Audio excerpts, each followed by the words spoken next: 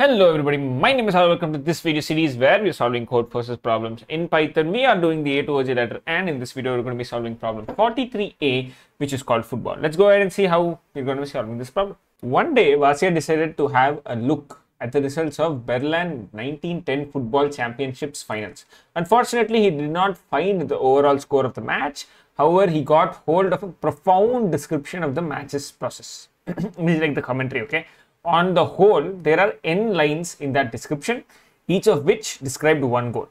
Every goal was marked with the name of the team that scored it. Help Vasya learn the name of the team that won the finals. It is guaranteed that the match did not end in a tie. What they're saying is, let's see what the input looks like first before explaining that. The input, you get n, which is an integer, followed by n lines of the description. Each line symbolizes one team's name, okay? Then one line is basically one goal. For each goal, the name of the team that scores it will be displayed. You don't know what the names of the teams are, and each test case you get different names for the teams. But there are only two names in every test case, and the name will depend on which team scored that goal. Your point is very simple. It is guaranteed that the match did not end in a tie. You have to find out which team won that match, and that is found out by which team has a higher number of goals. Okay, how are we going to solve this problem? It's very simple. We're going to be using this concept of frequency histogram or frequency distribution, whatever you like to call it, right? We discussed this concept many times in this series, and this, especially the Pythonic implementation of this particular frequency histogram with the dictionary, is quite good because it does not need to know what are the keys that is needed. The keys something that can be generated just by iterating to all of this. Okay, so what are we going to do? We are going to be maintaining a dictionary called goals, and this goal will have this particular logic. We will iterate through all of these things right here. That is for I in range this particular value. We'll say this value is something like string or team. Okay, and this will look like if team in goals. If team in goals, we will say goals of team plus equal to 1 plus equal to 1, else we just do the same thing and then do equal to 1. How that works is, let me check the second case because there's more stuff. Initially goals is empty, but then A is there. So A will be initialized to 1, this particular case. Then ABA is there. ABA will be initialized to 1, that will also be there. Then ABA is that, this case will come now, that plus equal to 1, so ABA will be 2 now. Then A will come again, so that will plus equal to 1, A is equal to 2, and this final case A will be 3.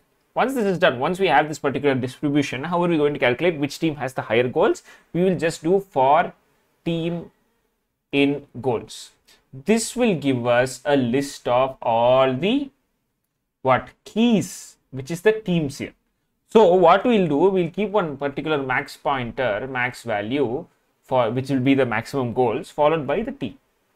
And we will iterate through both of this and say which team has the higher goals, set that to team. Okay, so initially we'll set the team value to 3, team value to A and maximum value to 3.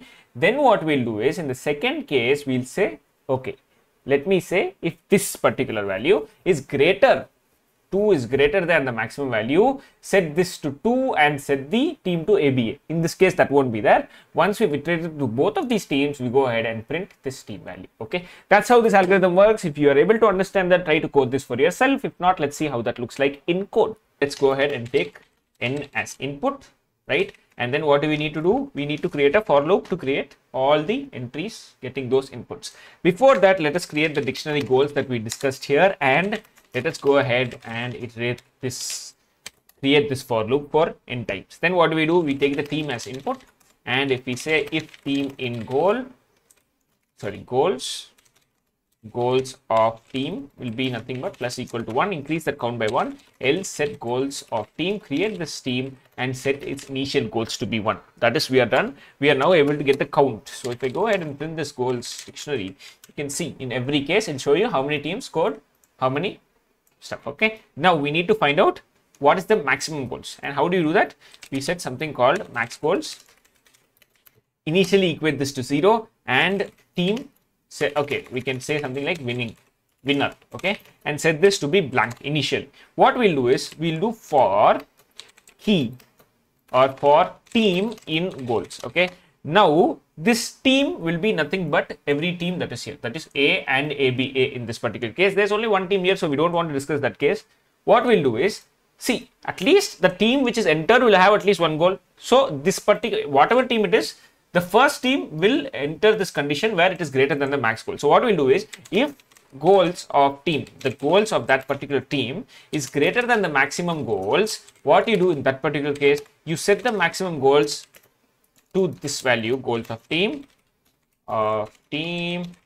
and then what do? You set the winner to nothing but team. Okay, you keep doing this until you get one winner. Obviously there is no tie, so you don't have to add an equal to condition here. You can just put it to be greater. Then finally we can just go ahead and print the winner, and that's it, guys. This code should run. You see both test cases have passed.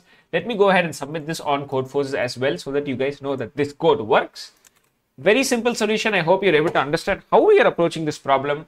And if you guys have any questions, let me know down in the comments. If you guys have any alternative approaches, let me know down in the comments. So as you can see, the solution got accepted. Thank you so much for watching this video. If this video helped you, hit that like button. I'll see you in another video. Bye.